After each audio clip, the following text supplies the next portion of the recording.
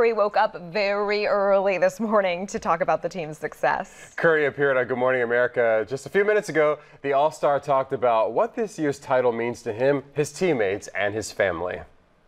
Oh, they're excited. They're getting old enough to really appreciate kind of, watching me on the TV and celebrating with me. So every opportunity I have to, share this with them, I'm going to do that. And just, one day they'll look back and hopefully appreciate, the opportunity they had to kind of be a part of championships and seeing how happy we were as a family, as a team, and as an organization. I think it's a pretty special opportunity. That was a cool picture. Yeah.